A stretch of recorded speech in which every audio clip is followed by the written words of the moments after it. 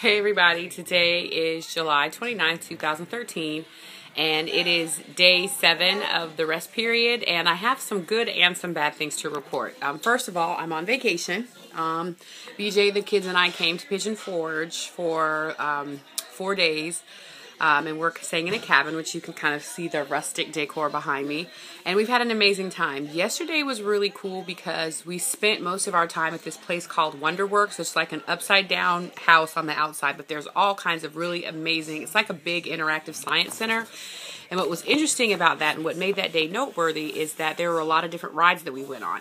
And a lot of the rides that we went on, no, get out. Yeah. Go on down. A lot of the rides that we went on had a weight.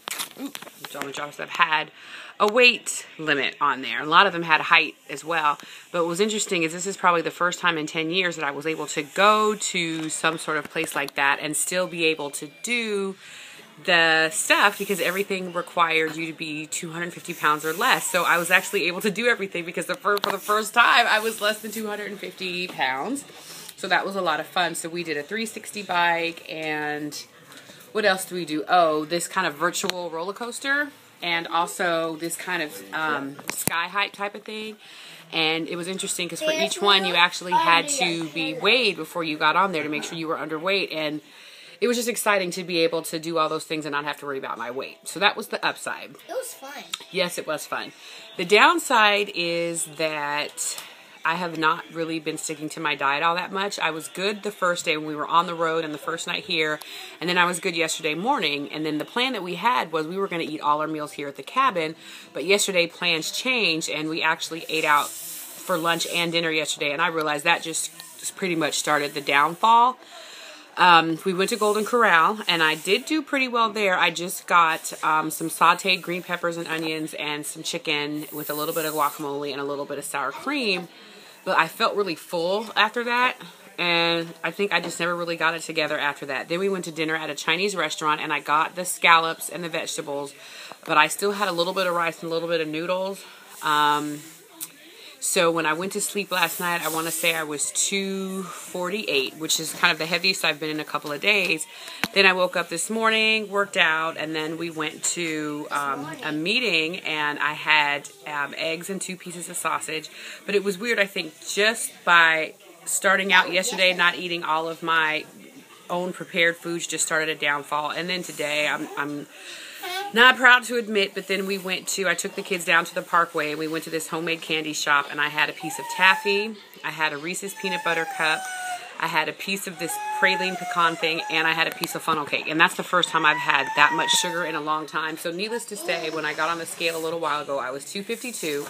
But keep in mind, when I got down here on this trip the first night, I was 246. So I know part of that has to do with the fact that, I'm really backed up and I'm really gassy from eating all this crappy food. So really, I haven't even taken a good dump in a couple days. I know that's TMI, but it's true. I think my body's not used to eating this kind of food because it hasn't in quite some time.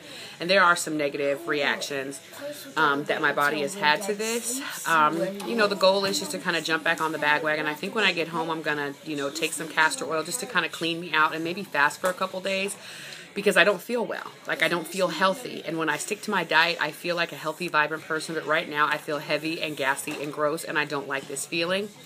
The challenge for myself is why I still do certain things that I know are not going to result in my feeling good. So there's obviously some deeper kind of mental issues that I still have to work on. Especially when I find myself that if I'm in any sort of recreational social situation, I just can't turn away from food that's in front of me, even if I know it's bad for me. So obviously I still have a long way to go on that regard. This will probably be a bump in the road. I go in for my weigh-in on Thursday, and I don't know if I'm going to be able to lose this weight that I've gained on vacation, but I'm going to try to get as close as I can. So again, as I promised, to share the good and the bad. And so yesterday was kind of good in the milestones as far as being able to get on all the rides and not worry about my weight. But the downside is the complete lack of self-control that I have displayed since yesterday afternoon. So let's just hope that when I get back to my regular life, I will get back to my routine. And I realize that while I'm doing this, it's very important for me to stick to a routine and just try not to do too much. Anyway, so this is me. Next time you see me, I'll probably be back in Georgia. Will you go somewhere, please? Okay. I will be back in Georgia, and I will jump back on the bandwagon. Okay, peace and love.